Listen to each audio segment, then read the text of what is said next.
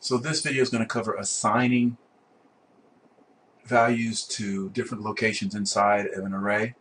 Going to start off with the same array, 45, 99, 77, 1, 3, 42. And now this time, as you recall last time, what we did is if we were accessing something, the actual array was on the right hand side of the assignment operator, or the equal sign. And so what we did over here got pushed over here. Well, that's when you're accessing stuff. When you're assigning stuff, which is what we're doing now, the array is actually on the left hand side, so it's actually receiving whatever values on the right hand side. So if we addressed 1 comma 3, and so therefore what's going to happen is the array is actually going to get changed and altered in this. And so if we say a at 1 comma 3 equals 0, once again this is, you go rows, then columns, and this is 1, 2, 3, and row 1, 2, 3. And so 1 comma 3 is first row, third column, which is 7. So that 7, after this is executed, is going to get changed to a 0. And so coming over here, running that in MATLAB, we see our original A has a 7 up here at 1 comma 3, and then now it has a 0 after line 7 has executed. So that's how you can target one particular location. Now you can also target, as you would expect, entire rows and entire columns if you wish. And so I'm going to have to comment out lines here because I don't want the changes that we make in one line to propagate through. I want you to be able to see each change. So if you look at this next line of code, what we're doing is on line 8 it says A at 1 comma colon, but you keep in mind that says the first row all columns. And so what should happen is the first row all columns should wind up receiving whatever values on the right hand side, and in this time it's a 4. So first row all columns get a 4. So when I execute the script now, you notice that the original A is up here, and then on line 8 A got assigned the first row, all columns in the first row got assigned the value of 4. So that's how you do a whole row. Commenting that line out and then uncommenting line 9. If we execute that, what this says is this is multiple rows. And so it says that A at 1 colon 2 colon 3, which winds up being, we do A 1 colon 2 colon 3, and then comma colon equals 6. Then this is just rows 1 and 3. So rows 1 and rows 3, all columns are going to get assigned the value 6. And so when I run this, you see that rows 1 and rows 3, all columns get assigned the value 6. So that's how you do multiple rows. Likewise, you can do multiple columns. I come down here and we're going to just run line 10. So line 10 says that we're going to do all rows the second column.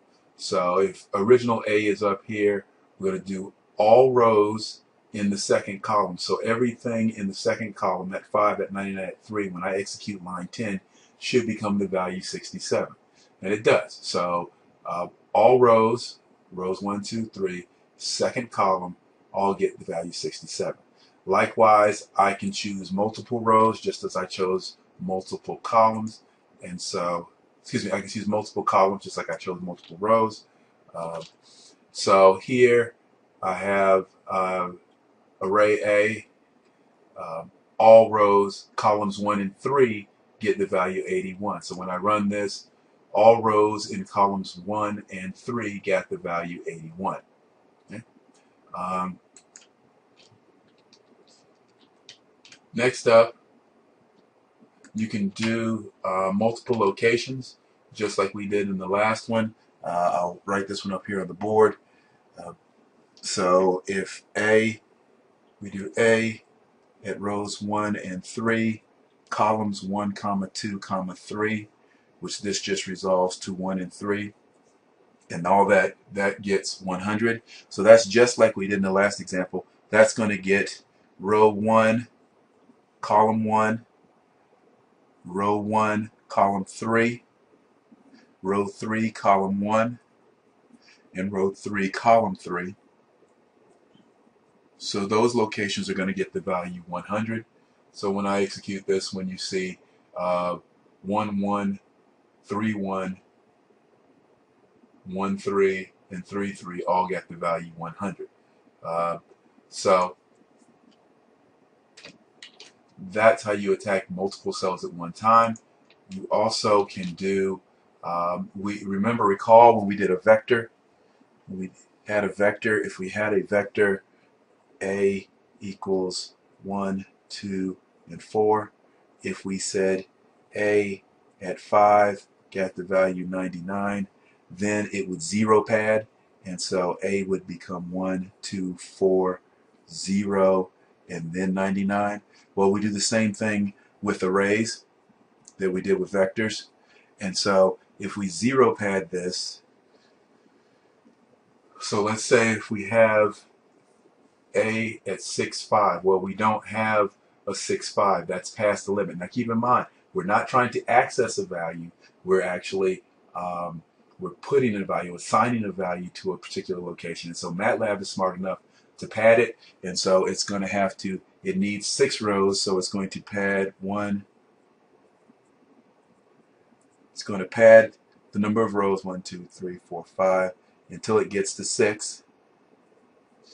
And then it's going to put it in the 5th column, and it's going to have to pad zeros here,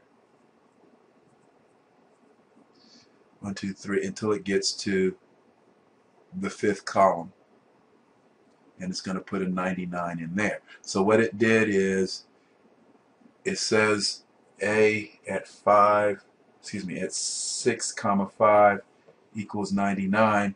So it had to pad, it only had 3 rows, so it added 3 more rows.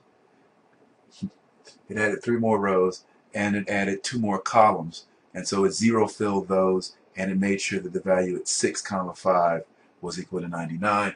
And sure enough, when I execute this, that's what happens. You see it padded it with zeros so that it could set 6, 5 equal to 99.